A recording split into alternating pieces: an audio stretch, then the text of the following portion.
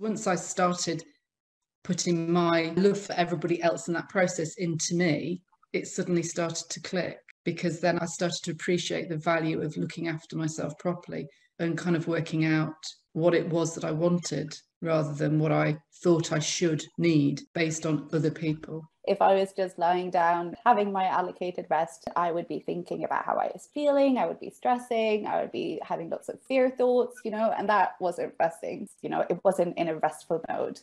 I didn't know the difference before I got sick. I had no idea what the difference was. And so learning how to rest my whole system was like the biggest factor. When I was constantly in this pleasing and overachieving mode, I wasn't me. And I feel that more and more that I will never go back to the person I was. I'm more like finding my way towards the person I actually am. Hello and welcome to another episode at the CFS Health Recovery Podcast. We have a very, very unique and special episode for you today. This episode was actually recorded only for our paying members, but it was so good and there was so much tears of gratitude and happiness from all of our members, and I personally loved it. I had chills down the back of my spine talking to these three amazing individuals, sharing their recovery stories with us and their 5 top key strategies that helped them the most. It was so good that I actually asked them, is it okay if we share this with the public? Because I think it's going to help them a lot too. And they all said yes. So can you please thank them so much. If you're watching this on YouTube or if you're listening to this on a podcast, go over to the YouTube channel and give some love in the comments to these guys. They did not have to say yes. They did because they care. They're amazing people and they want to give back. So please sit back and relax and enjoy this episode. Give this video a like and a comment to say thank you and your biggest insight and takeaway from this entire session. This is one of those episodes that you'll want to listen to 5 or 6 times. It was so powerful and profound and has helped so many of our actual members move forwards with their recovery faster as a result of this guest panel workshop. So please sit back, relax, and enjoy this episode, and we'll speak to you very, very soon. Bye for now. What we're going to do tonight, we've actually selected 5 of the most popular questions that you guys asked. We did a little survey about 2 weeks ago to submit your question, and it was very hard to select all of them. They were all amazing. But what we did is we ran it out to the 5 most popular ones. And what we're going to do is kind of workshop it together with these 3 amazing people. Before we get into it, I'm going to bring on our guests. So I'm going to do a bit of an introduction, and then we're going to get into it. So girls, what I want to know is, if we can do it this way, how young are you? Where are you from? Where were you at your worst? And where are you now? We'll just do like a minute and a half, and then we'll get into it. So Jessica, my friend, where are you from? I'm from Sweden, but I have been living in Norway for the last 22 years. Amazing. How young are you? 43. At your worst, where were you? At my worst, I was pretty much, I wouldn't say bedbound, because I could take care of myself in the house, but I couldn't go to the shops. I couldn't go grocery shopping. As soon as I stepped outside the door, the stimuli was just too crazy. It was pretty much housebound. Yeah. Pretty dark days. Yeah, it was. Yeah. Where are you now? What are you up to these days? Well, I get a little bit emotional to think about the whole progress. I am still working on like completely fully recover. I still am living a life where I have to be considerate of how I live, but it's a massive difference. This summer, we're just at the end of summer here in Scandinavia, and this summer is actually when it all dawned on me, just how big the progress has been. What I have been doing during this summer, that I've driven like 500 kilometers on my own with the dog and just camping and shifting places and meeting people. And it was just even in the springtime, and I thought like, how much progress did I actually do in the program? I didn't do as much progress as him or her did, but this summer it just blew my mind. So now I'm working in my business, trying to step even more towards that. Yeah. My dream is to be able to completely be self-employed, 100%. Yeah, I know on Instagram you had an amazing holiday overseas as well with a girlfriend. I think that was a few months ago. That looked epic. That was kind of what sparked the whole thing. And then business-wise, you sell skincare products, and what else do you do? I teach yoga, yin yoga and restorative yoga and everything that is exhaling. Now I'm holding 3 courses a week and then all the admin around it. Yeah, so it's a huge progress. Yeah. Yeah. And so stoked to have you here. Can't wait to hear what your answers are to some of these questions. Thank you. Charlie, where are you from and how young are you? I'm 53 and I live in the middle of the UK. So I live in Northamptonshire. On a beautiful farm that her and her husband renovated completely. Yeah. And you did that during the recovery program. It was like a metaphor for the recovery, to be honest. Yeah, it was just literally brick by brick. At your worst, where were you? Just very low grade, low level functioning, probably like a 1 or a 2 out of 10, if you like. I was never stuck in my bed, but certainly I just stopped. I couldn't function properly. I couldn't work. I couldn't look after my family. I just existed rather than anything else, really. It was, pretty poor, to be honest. How many kids do you have? We have 5 children between us. Charlie was in a bad way. She was in a very frustrated state. And it didn't matter what I said. And I was trying to go from every single angle. She's like, I hate this. I don't want to be in this. This is bullshit. Something like that. Along those lines. Does that ring a bell, Charlie? And your progress has just been so amazing over the years we've worked together. Actually, Charlie was one of the first people to join the mentorship program. So this new program has been running since 2013 online, but we completely changed it and transformed it to what it is today. And Charlie was one of the founding members. Where are you at now? And obviously through these questions, they're going to learn about you and you're going to be able to share your experience. But what are you doing now? You've just renovated a freaking amazing house. What else?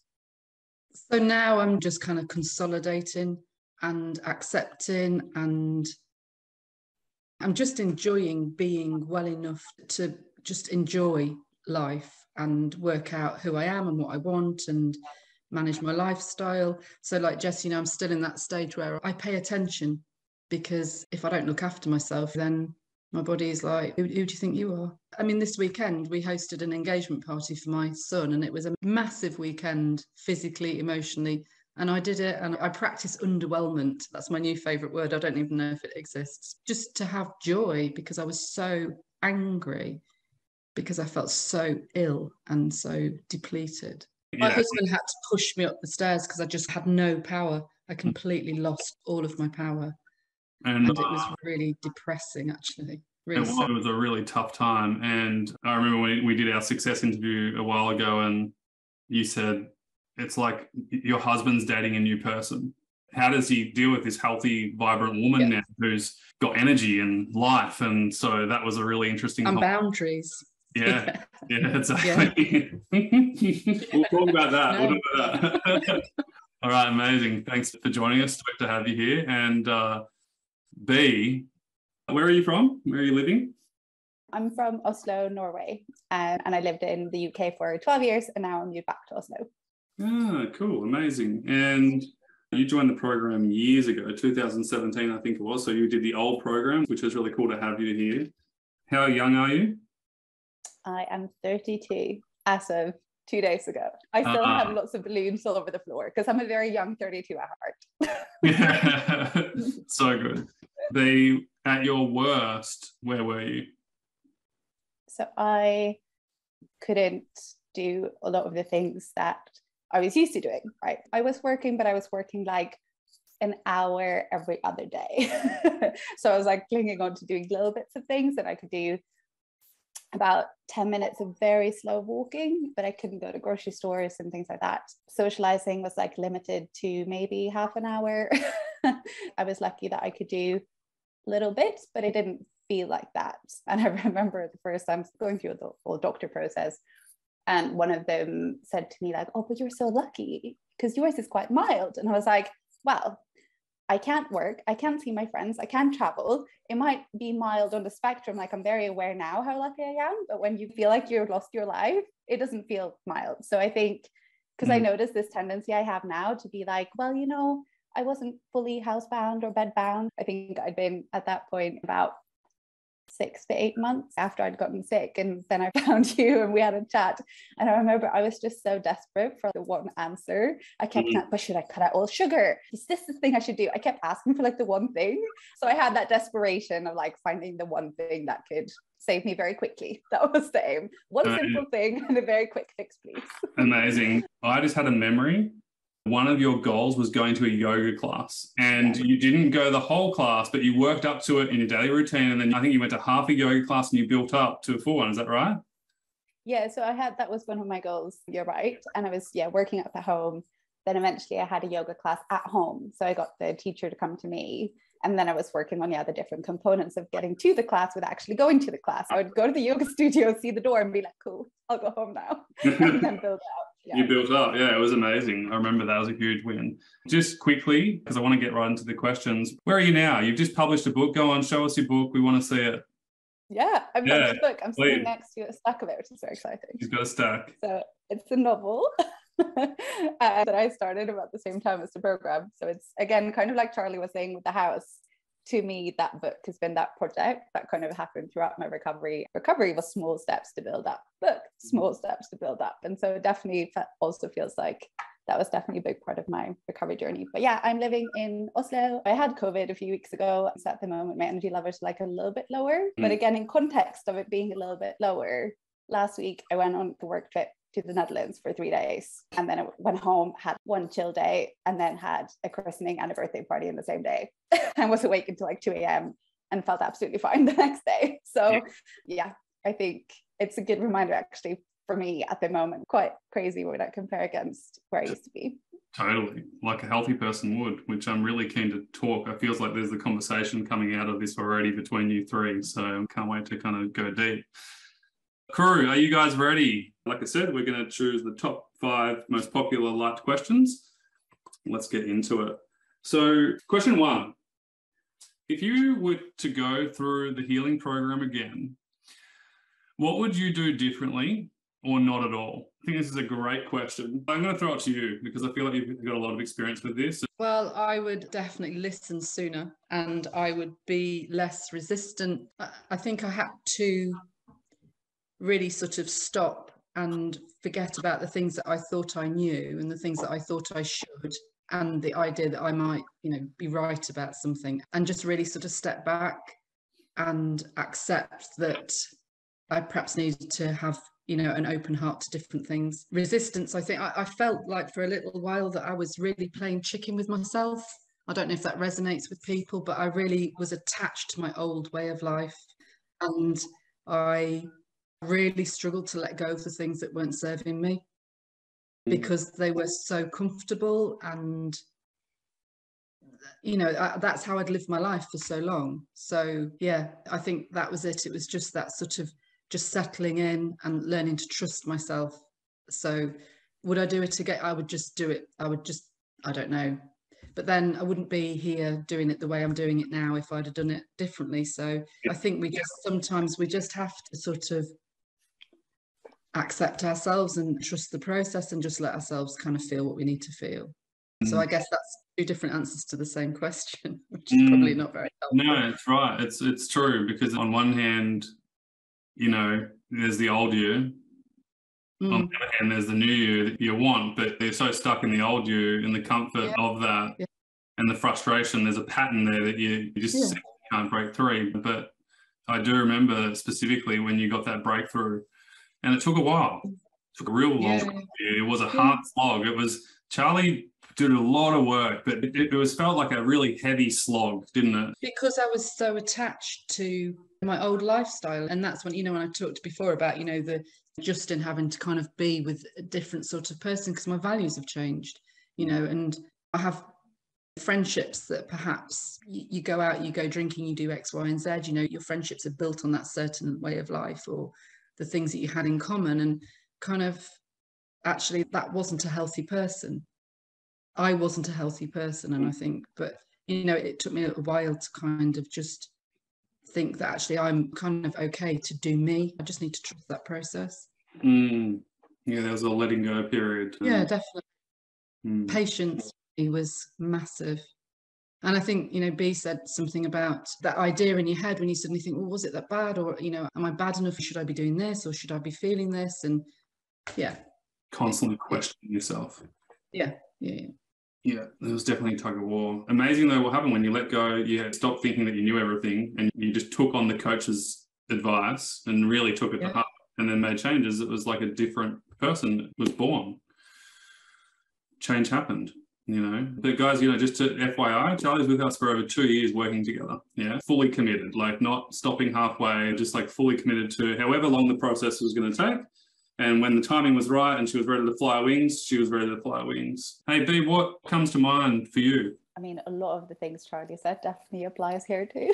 The one thing that I remember was just groundbreaking understanding for me, and it took a few months after joining the program, was the fact that if I overdid it cognitively, that was as bad as overdoing it physically. That took me a very long time to understand, because I think, at least for me, I had finally, once I realized I had to, you know, stop pushing and crashing, I focused so much on the physical side and not pushing and crashing there, because I'd been very active before. So that was something I could kind of understand, right? Like, it's kind of, okay, if you're injured, don't run. Like, I could understand that mentality, but that I was also a very active cognitive person and am now. But at the time I didn't understand, well, if I'm lying on the couch, but I'm on my phone or laptop all day, then, well, that's also massively pushing yourself. And then I would crash and I wouldn't really get that link. So that took me a while to understand that, you know, that's the equivalent of going for like a run, just mentally. So you're not moving, but actually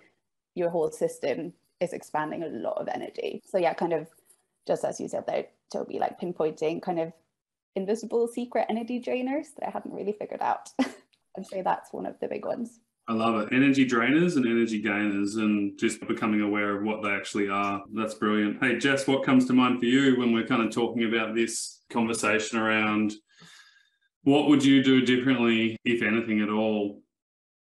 The first thing that came to mind was I would have eased up on the immense pressure I put on myself. I came into the program and there was already this vault of material, all these videos. And that, like Charlie mentioned, an old pattern of mine, to kind of get it done, be really, really good at it, and just amping up the pressure on myself. And it probably took some months before I kind of eased up a little bit around that and found a way to go through the material in my pace. So I would, just to keep it short and sweet, just, you know, exhaling a little bit more and taking the pressure off myself to get through all the material and be a really, really good recovery person, you know. Yeah.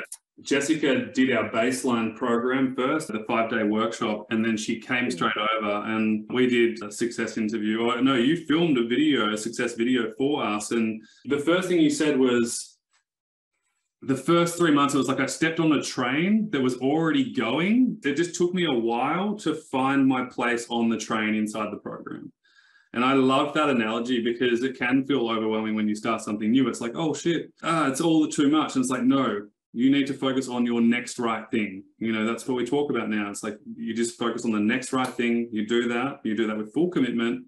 Once you've got it, then you can move on. Exactly. The small steps. But I also felt, I think I shared that in that video that you speak about. Also, I did feel like for the first time, I was on that train and the train actually had a direction. It was overwhelming. It was a lot of wagons on that train, but it had a direction. Totally. And nothing's perfect. You know, I think that's the key. Sometimes you got to throw yourself in on that train that you want to go on. And it feels uncomfortable, just like Charlie said. Like, I think we all think that, like, when we do something, it's going to be so perfect and easy. Every time. It like doesn't matter how many times you go through something. It's like, really? Oh, this is a can of worms. What was the biggest game changer that you did for your recovery? We might need like 5 hours for this one. No, I'm joking. Jessica, I'm going to throw it to you first. I feel like something clicked for you around the 3-month mark inside the program. What comes to mind for you when you realize, oh, this is actually really a game changer for you? Yeah, well, to repeat it again, that's when I kind of lowered the pressure on myself, and I also relaxed my nervous system a bit more to be able to take in the information. But there's so many. I think that's a tricky question, because it all kind of one step led to the other. Like, it was kind of where I actually started was the sleep. And when the sleep was getting stronger, then it automatically led to the next step and the next step. So it's really hard to just say that's the golden nugget. It was just a lot of nuggets.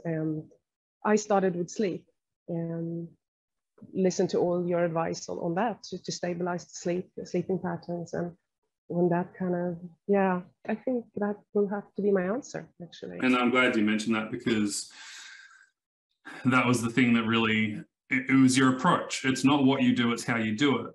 I've said this from day dot. It's not what you do, it's how you do it. Shout out to Dr. Lionel Lubitz, who said that to me like 19 years ago. And he was spot on. It's not what you do, it's how you do it, how you go about it. Yeah. Same experience that Charlie kind of went through too. B, what comes to mind for you? I'm sure you've got some juicy answers there as well.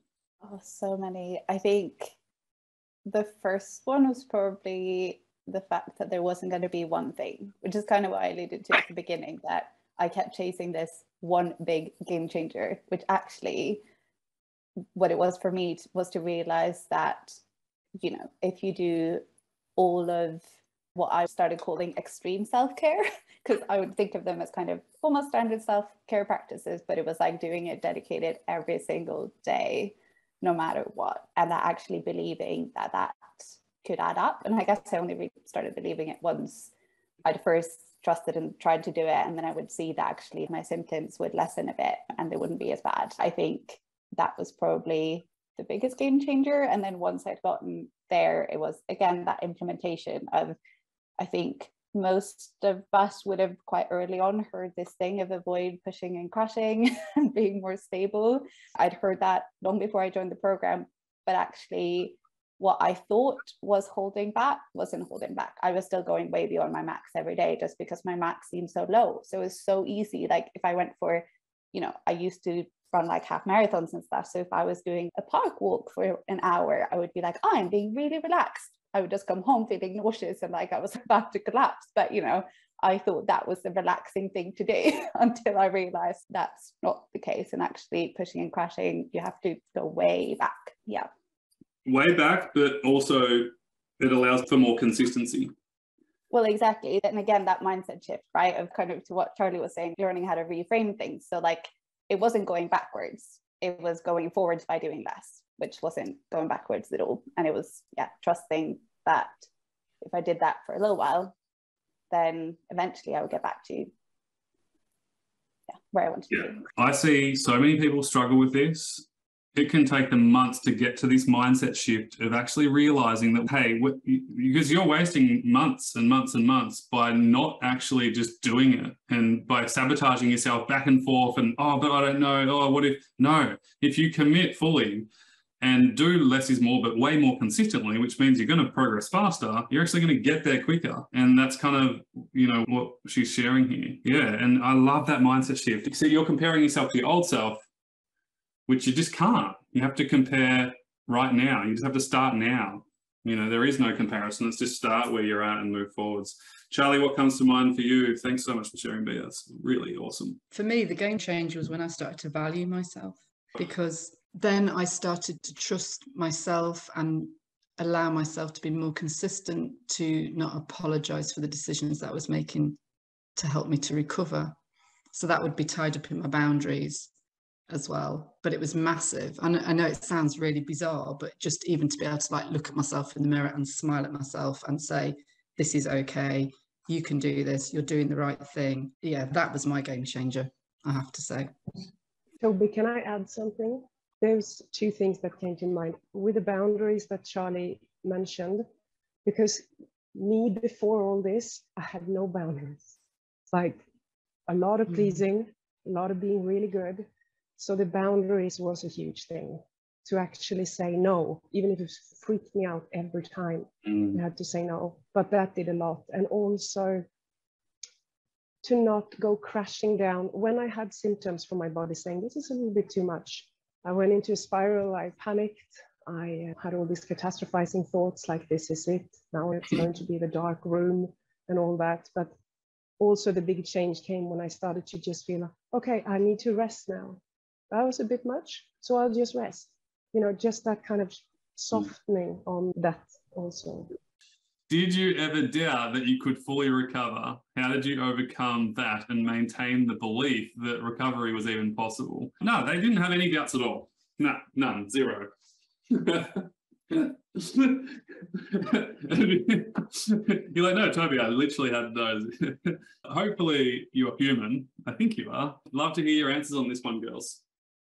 Jess, you laugh. What came to you?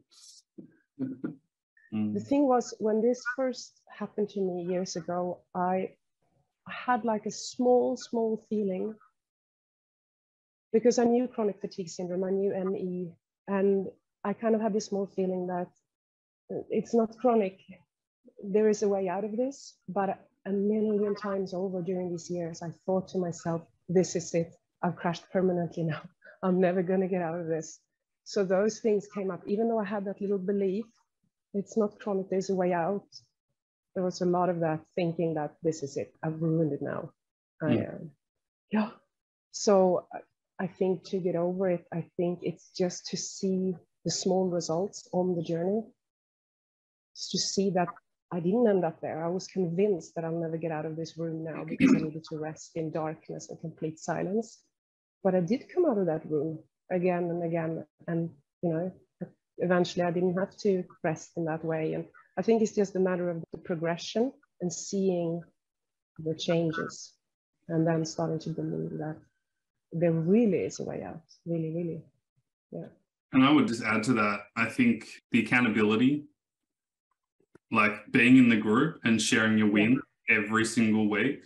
Like imagine if you didn't have that, you know, and seeing other people do really cool stuff and you go, oh, well, that's just proof right there, you know, and just surrounding yourself in that proximity of power, I think is just another thing that, again, just helps everyone, but helped you specifically as well, you know, through that journey. Absolutely. The relating to each other's stories and the support and just knowing we're on kind of the same journey, even though everyone's journey will look different. So, yeah. Cool. B, what comes to mind for you? Definitely lots of doubts. I was just thinking again about my initial most ambitious goals that I could think of was like to walk for half an hour, maybe an hour, and go to yoga class. That's not full recovery, right? Those are amazing things. But given that those were like my dreams and my goals, clearly like that's how far my belief would let me believe that I could improve, is what I'm thinking now, which is really interesting to think of, right? And so definitely lots of doubts in terms of, I think I always believed in improvements, like that seemed a feasible thing to believe in.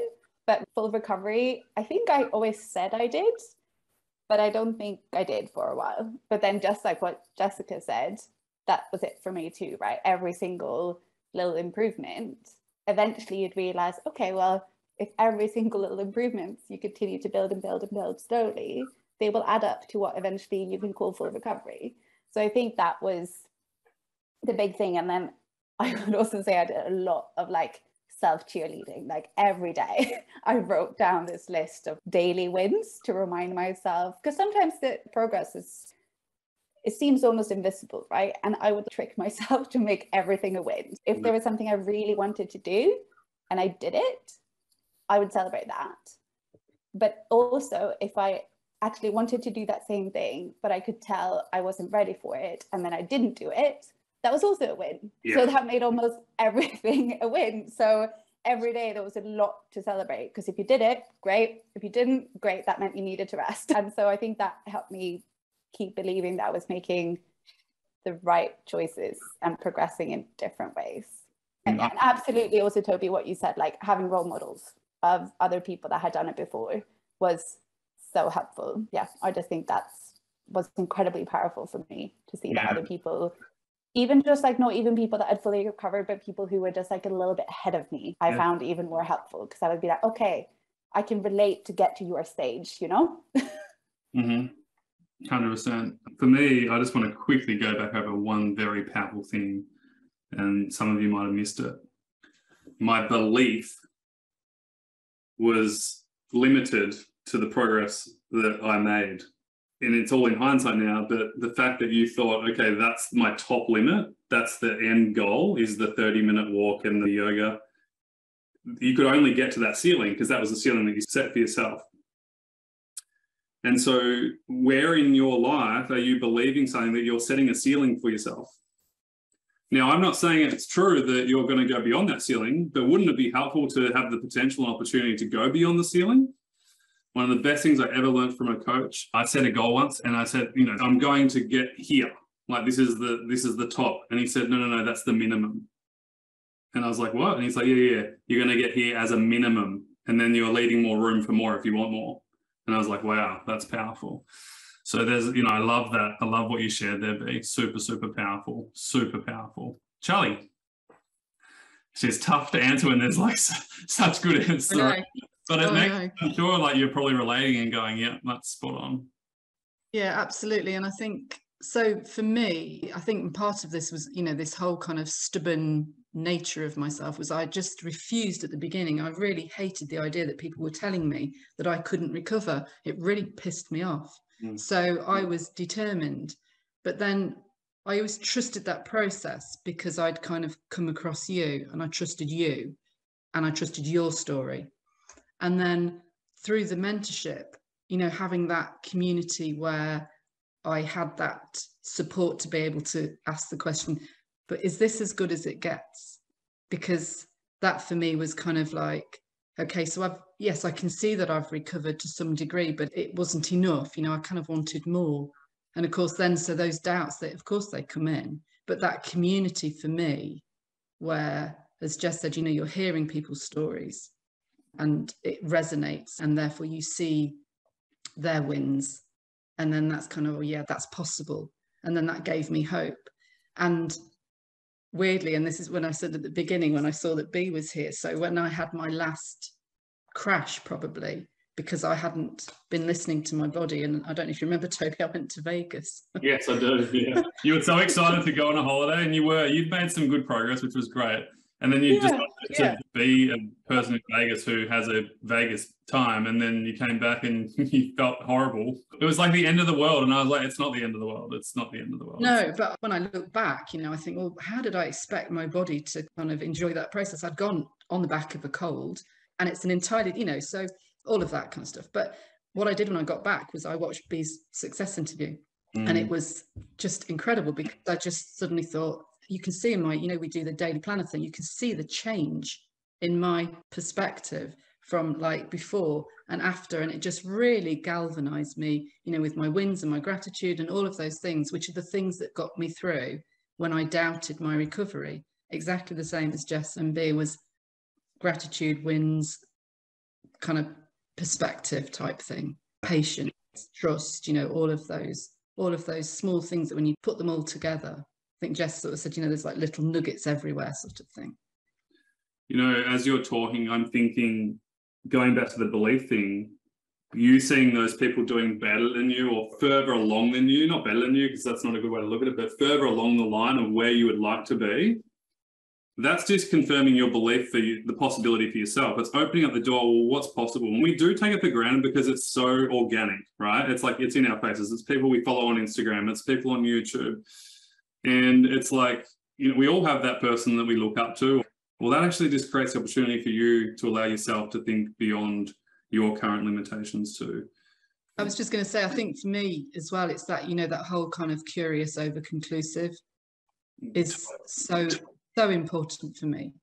And that idea of, you know, you were talking before about these like limiting beliefs and just, well, actually, what if I can do that? Or what if that did happen? And it makes such a difference. Totally. I just want to say this too. These three people who are sitting here right now were so proactive in the program in terms of communication with other people. I'm remembering right now, B used to do posts in the Facebook group, the old Facebook group that we had, the Inner Circle. And, you know, you were sharing and you were commenting back on people. You were really engaging. Charlie, you know, you built some amazing long life friendships at CFS Health. And it was because you showed up every single week and every month and connected with people. Jeff, same thing, always commenting, sharing wins, but also, you know, receiving help when you can, but also giving help when you could too. You know, there were so many times that your name would pop up in comments and messages. And so, you know, I think that can't go unnoticed too. So if you're someone who's in the program right now and you might be a bit reserved or you might not be making that effort, it's something to think about because you get what you give. It's okay to be vulnerable, I think. It's a safe place to be vulnerable in this community. And vulnerability is that process of reaching out and learning from other people because everybody is kind of in the same space. You know, I would never on a call without somebody saying something. I thought, oh gosh, I didn't know I had that question until somebody else asked it. Yeah, always the way, always the way. When you were just so over being sick, alone and isolated and just wanted to give up and couldn't cope mentally any longer, how did you get through that? Jessica, you want to say something? Go for it. Don't hold back. I had this tool. I'm still using it. I could use it even more often, but I had this tool when I was really in that dark place, when I really thought like there's no use, all this is hopeless. I took my journal out and I just wrote all my anxiety and all my sadness out on the paper, like really every word. And then I turned the page and I started with writing, "Dear Jessica, breathe." I always started like that, "Dear Jessica, breathe." And then I kind of just clicked into like a wiser part of me. And I just wrote like support. And it felt like it was a support from like a true place in me. It wasn't just mechanically, yeah, but this will all pass. It wasn't mechanically, it was really something organic that happened. So just first write it out, just empty, put words to it, turn the page. "Dear Jessica, breathe, relax." And then just words of support to myself. That helped when it was really dark. Totally. That is such a great tip that I wasn't expecting someone to share tonight. We've done this in coaching calls before. I think we did it in a group sessions, Jessica. I think you might have been in that call, Lifestyle Integration. I made every single member, everyone had to write a letter to themselves. And it's something that's so powerful when things are tough. And the best part about it is what needs to come out comes out. You know, what you need will just come out intuitively. You don't even need to try. It's just like your body and your mind and your brain knows what you need. Your soul knows what it needs. But I love the preempt to that, which is empty the bin first. You know, like just get it all out. You can't write a nice loving letter when you're still pissed off and frustrated and angry. So you're just journaling, yeah? You're just literally thoughts on paper. Is that right? Yeah. And I think that for me, it was really, because I know there's also methods of where you're just emptying it. You're just writing it out and then you put it aside. But for me, it was for some reason really important to just meet myself from a more loving part, because it was just heartbreaking to be in that position. I felt so small and helpless. So finding that wiser voice, the knowing, like, and just. I've missed you, Jessica. Oh, it's so good. It's so good. Hey, Charlie, what comes to mind for you? I just think that's just so impressive, Jess. Honestly, it's really lovely. Yeah. I think it's amazing. Yeah, it's just, yeah.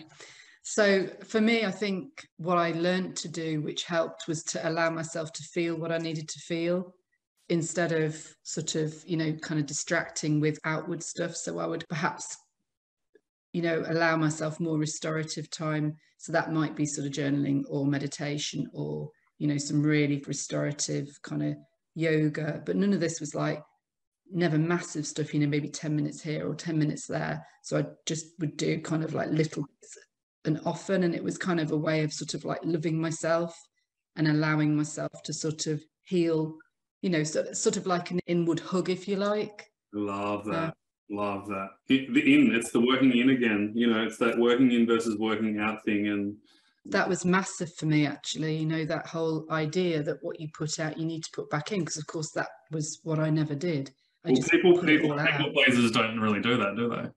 No, I just, yeah, it was just constant out, you know. Give to everyone. Yeah.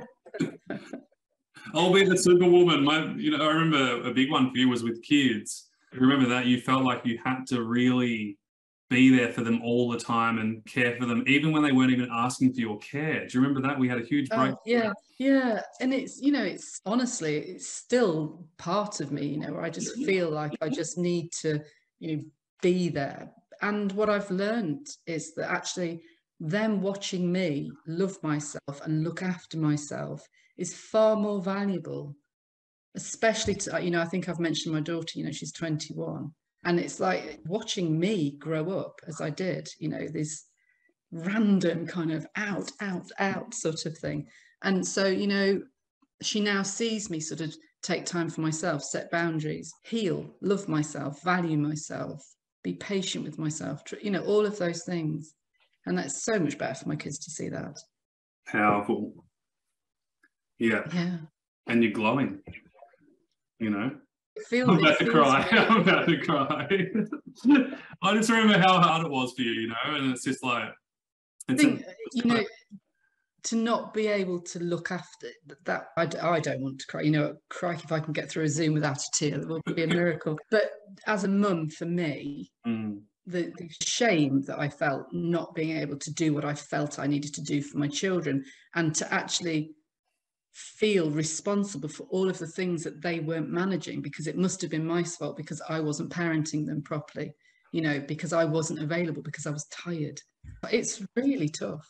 But actually the best thing I did was learn to look after myself, because I'm so much more available, and there's no resentment. It's just kind of, you know, because that was another thing, you know, I was so exhausted all the time. And then I'd be grumpy because somebody wanted something else, which obviously I'd already offered. I remember we had some tough conversations, but just how empowered is that? You're coming from a place of empowerment, you know, and I think before it was coming from this like place of frustration and lack. And exactly, lack. Yeah, it's a really good word. Yeah, and just so powerful. Yeah. B, what comes to mind for you? Thanks for sharing, Charlie. For me as well, it was probably a combination of the two. Like, I cried a lot. I am a very smiley, positive person, and I think that was very important for me to, you know, do that kind of self-cheerleading and remind myself very rationally, like, that even if I felt like I was alone and isolated and this was never going to end, that I had all this rational proof that it wouldn't. But at the same time, as I think that kind of positive cheerleading for me was super important, I did also cry pretty much every day for like years.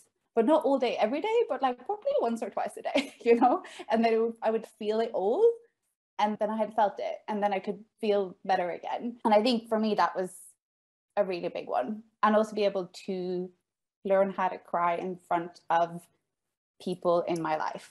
So not just like have to hide it and be like, oh yeah, but you know, recovery's going great, and you know, it's all good, and you know, I'm making progress, and then secretly go cry. I would cry on the phone to my friends or my parents, like with my partner, because I think that was also for me very important to be, I don't have to hide the fact that this is hard, because it was hard. So I think that, and then just journaling, I do the same thing, and it's so good.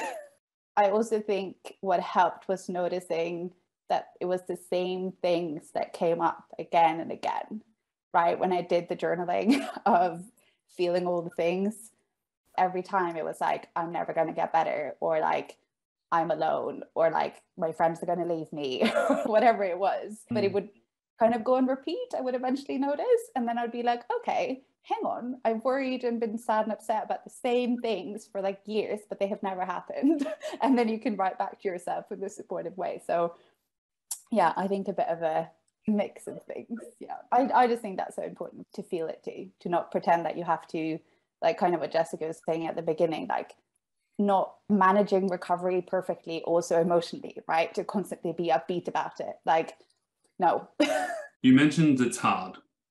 Yeah, the difference between understanding and knowing it's hard versus talking about how hard it is all the time is two very different things. Right, we had a member this morning say, oh, this is great, but it's so hard to do. I pulled that person up and we had a conversation with our guest speakers. Two types of people. The people who are doing really well at life and succeeding and writing books and building homes and starting yoga retreats. It's hard, but they don't talk about it.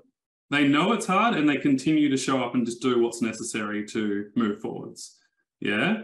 Versus the other person says, oh, I really want that, but it's just so hard. And oh no, I can't. It's too hard to write the book. I can't do it. And so just want to kind of bring that to the awareness too, of really totally great to acknowledge that it's hard, super necessary, but maybe not that enhanceful to talk about how hard it is all the time. What factors made the biggest impact in your recovery? Charlie, I'm going to throw it to you. I think partly I learnt to be patient. So I stopped running everybody else's race, because certainly part of it for me was I was worrying that I wasn't doing as well as other people. And it's that whole perfectionist thing in us, isn't it? Where we think we should be somewhere by a certain time and that person's there and I'm not. So it really all ties in with me, with the value stuff, because I learned to be patient and to trust myself as much as I trusted your process. There was no race. Yeah, exactly. There's no race. It's my recovery. And once I learned to trust myself as much as I trusted you in the program, and I learned to be patient with myself as much as I was patient with every other person in the program. So once I started putting my love for everybody else in that process into me, it suddenly started to click, because then I started to appreciate the value of looking after myself properly and kind of working out what it was that I wanted rather than what I thought I should need based on other people. It was a very insular process, you know, with the benefit of such an external kind of gift, if you like. Yeah, I don't need to add on to that. That was perfect. Thanks for sharing. Amazing. B, what came up for you? I like the S in factors, as you kind of probably expected me to say, that there are multiple things. But I think the one thing, if I had to pick one, I'd say mental rest, which for me meant meditation, a lot of meditation. Because if I was just lying down resting, my mind is quite a busy mind. So if I was like lying on the couch or in bed, having my allocated rest, but I wasn't intentionally resting my mind, I would be thinking about how I was feeling, I would be stressing, I would be having lots of fear thoughts, you know, and that wasn't resting. So I think that was the biggest factor, was just learning how to calm my mind when I was trying to rest my body, which then the whole of me was resting, right? Not just my body, because if my mind was really busy, my body might be lying on the couch, but it was like tense, you know, it wasn't in a restful mode. I didn't know the difference before I got sick. I had no idea what the difference was. And so learning that, actually learning how to rest my whole system, was like the biggest factor. And it still is. I noticed that now in my day. Like what you were saying, Toby, it's how you do something, not what you do. Like, it's just so good. And it applies to pretty much everything. Yeah. That's so brilliant. Hey, Jessica, what comes to mind for you? I can 100% agree with both Charlie and Dave about these things, with the mindset, relaxing, taking down the pressure. I want to add boundaries, because to be able to set up boundaries, I have to kind of, somewhere I have to have a small belief that I'm worthy of setting up those boundaries, that I'm allowed to say no. So work with that to, in a way of trusting myself, like Charlie said, trust myself to be worthy to say no, to be more me, because that's the thing. When I was constantly in this pleasing and overachieving mode, I wasn't me. And I feel that more and more, that I will never go back to the person I was. I'm more like just now finding my way towards the person I actually am. So I would say the whole kind of mindset and boundaries, and also, of course, resting the nervous system properly. I completely agree with that. With Charlie and Dave. Yeah. Well, we've got you girls here, and we're going to wrap up in a second. How did you get the most out of the program? What was it for you that helped you the most? Because I know there's a fair few people here who have just started the program. They might be 6 months in, they might be 12 months in. How did you navigate the program? What was the best thing for you? I know, Charlie, for you, you were on heaps of calls, you were actively involved, but you also chilled out a little bit. You know, there was times where you just took a break and then you'd come back in a ebb and flow kind of way with learning, applying, have a cognitive break, come back, do the same thing. So just like a minute share for each of you would be amazing on this. I'll throw it to you, Charlie. I did the sort of ebb and flow thing, but I also was really consistent with my basics. So, you know, with my planner and my wins and my gratitude, so that it would kind of tie me in every day to sort of remembering what I'd done that was working, even if it was a more difficult day. Yes, the baseline, sticking to the fundamentals, everything learning inside the program. That's the whole point. It's not just the bad days, that you can still do things that are going to help you. Just doing my best to do the minimum on the difficult days and then recording it so that it was there. Amazing. Love it. Now, B, you did the old program, so like it's like 100 times better than what it was, but it was still good. I mean, it helped you, so it must have been all right. It was very good, Toby. So I can't imagine what you guys are all having now, which is probably just incredible. Yeah, I think for me with the whole program, the biggest thing was learning to trust that if I was consistent and did all the components of the program every day consistently, then it would help and I could improve and recover. That was the biggest thing, the consistency over intensity. So many, Toby, of those few phrases, they've been on like a vision board for like years and years. And I think, yeah, for me, that included things like, even if I was going to a wedding or something that seemed really hard to do, I would still just do the same thing. So that, okay, well, this is when I rest. I'll go rest between the ceremony and dinner, and I will go to bed before dessert. You know, like I would just make it work. Consistency actually, surprisingly, could even take me to those events that I didn't think it would be possible, because I just carried my consistency with me, and then it worked very well. So yeah. Moved you forward. It's amazing. Great answer. Jessica, just in 60 seconds, what's your tips? Yeah, consistency. Even the smallest little things, just keep them consistent. Yep. It doesn't have to be the big steps, just small, like you say all the time, Toby. And then I think to allow myself to participate with a group, because I have had fear, and I have fear about taking up space. This is a huge thing for me to show up for this call.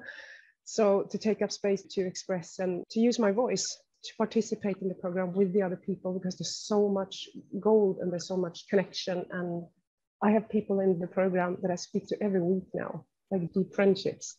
So participate and consistent, even if it's the smallest little steps every day. That would be amazing. Jessica, I just want to say you have done a brilliant job for someone who was very scared to take up space today. You've been absolutely amazing, and you're a natural. All three of you are actually naturals. But yeah, thank you so much. While you guys were talking, I grabbed these cards, and this is the card that came up. How crazy is that? Consistency over intensity. So these are quote cards that kind of run through the program that we say, and yeah, consistency over intensity. Hey crew, on behalf of CFS Health and the members and the team, just want to thank you three so much for being here. You guys are just absolutely amazing, and you're making such a difference in the world directly through your friends and family, but also the wider communities by how you show up. So thanks so much. I appreciate it. We'll see you all soon. Au revoir. Thank you, everyone. Thanks, guys. Hey, I hope this video was really helpful for you. If you haven't already, please hit the like button and feel free to leave a comment. What was your takeaway, your insight from today's video? It's really helpful to actually write your learnings down. We seem to embed it better, and it seems to help us move forwards with life. Here are 3 ways we can help you right now whenever you're ready. The first way is make sure you add yourself into our free information recovery group on Facebook. We'll leave a link in the description below. It's a really supportive, encouraging place. There's no negative venting. You can ask questions to other people. There's something like 7,000-8,000 people in there right now. And I'm sure by the time you're watching this video, there's even more. So go over there right now. We share success stories. We share our latest free trainings that come to the public. And we always share upcoming information about upgrades inside our program, and also when we offer free webinars or free information nights that can further help you with your own recovery. The second way we can help you, which is one of my favorite, is through all our free trainings. We're going to leave a link in the description with our favorite free trainings that we know can help you start your recovery, whether that's through our baseline training, which will help you stop pushing and crashing, our 3 stages of recovery to figure out exactly where you're at and know what to do next, or my favorite, which is our guest panel workshop, which was actually exclusive for our members.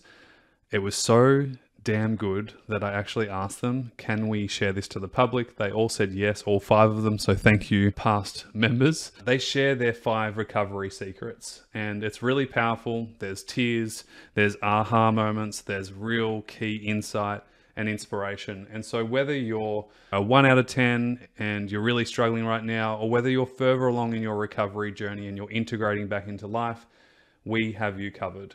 The third way we can help you is through our actual paid online recovery program, the Mentorship Recovery Program.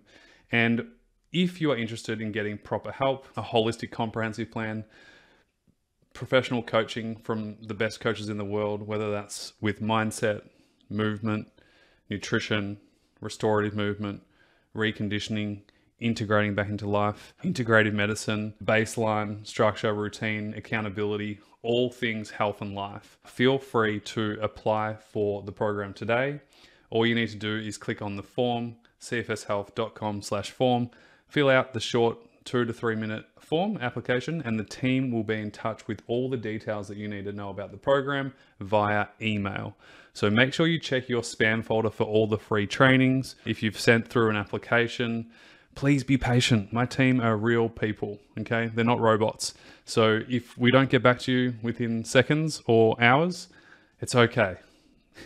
We will get back to you. If you don't hear from the team within 2 to 3 days, that means that it's basically gone to spam or junk and it's gone missing. So please send a follow-up email to the team at info@cfshealth.com. If you have any questions, go check it out. But I would highly recommend adding yourself into the free group right now. Go click on that link in the description.